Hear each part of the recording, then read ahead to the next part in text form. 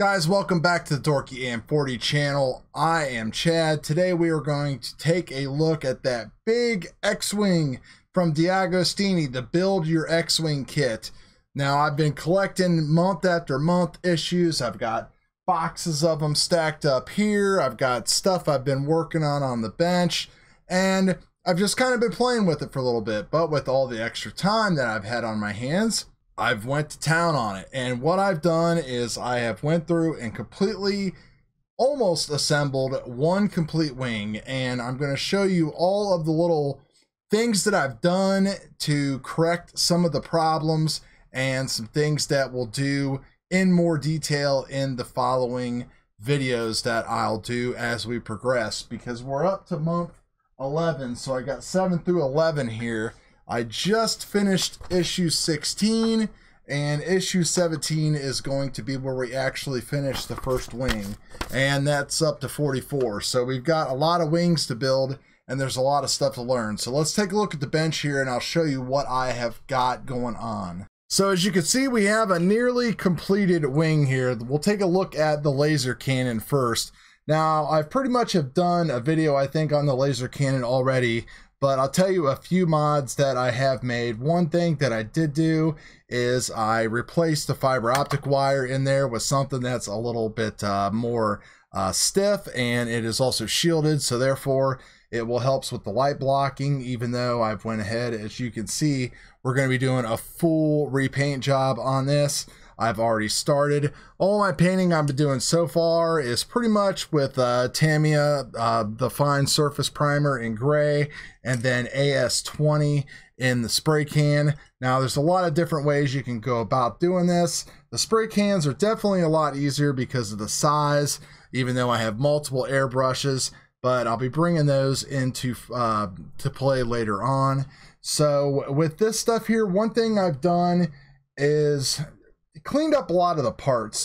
These parts don't fit together very well. There's a lot of mold lines and seam lines, and some of them you can correct. You know, if we take a look here at the end of the laser cannons, you can see how we've got that kind of correcting right there with the seam line. There's still a step that I'll have to sand down there.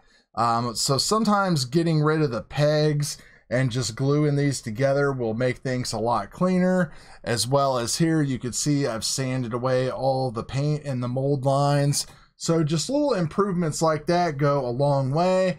I've used glue in some spots as well.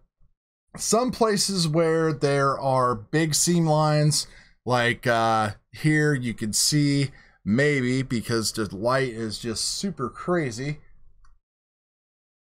There we go. So you can see that big seam line there and how the part just doesn't fit very well. And I've corrected a lot of that here on top.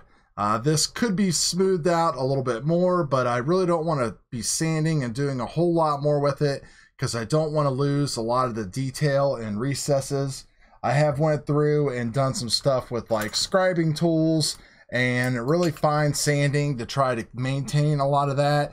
But just in a lot of eyesore places like that, things have been needed to be corrected. So that's a look at the laser cannon. If we take a look at the top of the wing here, nothing crazy except for just go ahead and painting that. Again, there is an actual template that is out there that you can use to trace out Luke's Red 5 markings. And then everything else will pretty much just be masked off and painted with the airbrush. So that's not a huge deal at all.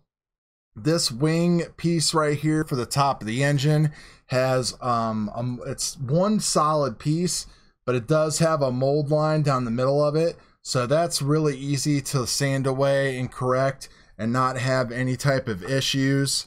The bottom of the wing, you can see that we've pretty much have done the same thing as far as painting everything, and we'll have another shell that'll come over here, and there'll be a little bit of this exposed. I might spray a little bit of a dark color in there just to make weathering a little bit easier on the back end, but I'm not 100% sure.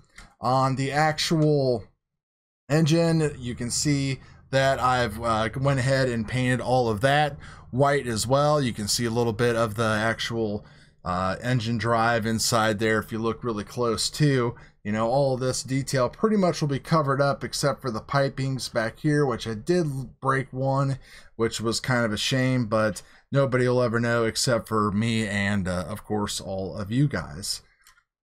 Now the whole big engine flashlight back here again has pretty bad fit and seam all the way across. This here is just a step, but you can see how everything else is kind of fit together. It's like a raised detail, so it doesn't look as bad as one would think. But it looks like I did do some gluing, and it's you know, I'm able to squeeze it and it's coming apart a little bit. So probably what I will do with the next engine is I'll use what I'll use is probably the Aves Fix-It Sculpt. This is really good to fill gaps with because I was using various kind of putties like Mr. Surfacer and stuff to fill cracks and everything, but with the flexing and all that kind of stuff, it you know, and it likes to shrink and everything, and this plastic is kind of a weird ABS, some kind of a weird mix that really only works with super glue, and you really either got to commit and just remove all of the mounting posts and try to get it locked in there and then come in and fill the seam. And I didn't have the Fix-It Sculpt at that point. I had regular Aves epoxy sculpt, but the Aves epoxy sculpt gets kind of grainy and doesn't fill and smooth out as good as this does with their safety solvent. So we'll be using that with the rest of the wings and engines, and we'll go into a lot more detail on that when when we get around to that. But you know, real nice details here on the back and everything. All the lights and all that are working. We can go ahead and test a couple of those out if you want to. So I have had them taped off here so I don't get too much paint on the actual power plugs. So I think this one here is for the engine, so we can show you how that looks when it's lit up. So there is our engine light. You can see the detail in there, and I just kind of did a fine spray inside there. I didn't paint the entire piece. I'll be coming through and doing more weathering on that and everything. And if I look real close, I can see a couple spots that do have a little bit of light leak on there, which is unfortunate that I'll have to go through and fix. But that's really not that big of a deal now that I have the actual Fix-It Sculpt, so I can stick that in there and we can get that covered up, no problem at all. So this thing really has turned into a really good practice in modeling. A lot of techniques to be used, a lot of fine sanding, painting, priming, all that stuff. Now, of course, you can just get anything you want and just slap together the kit. A lot of people are doing that, but I have said it time and time again, I really want to take this opportunity and the money I'm spending to make the ultimate X-Wing model as good as I can.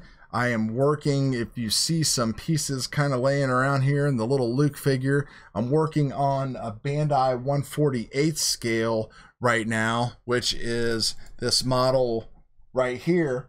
And I'm going to use this pretty much as my primer for this one, as far as all the markings and how I'm going to weather it and detail it and everything. I'm just going to scale that up to fit with this.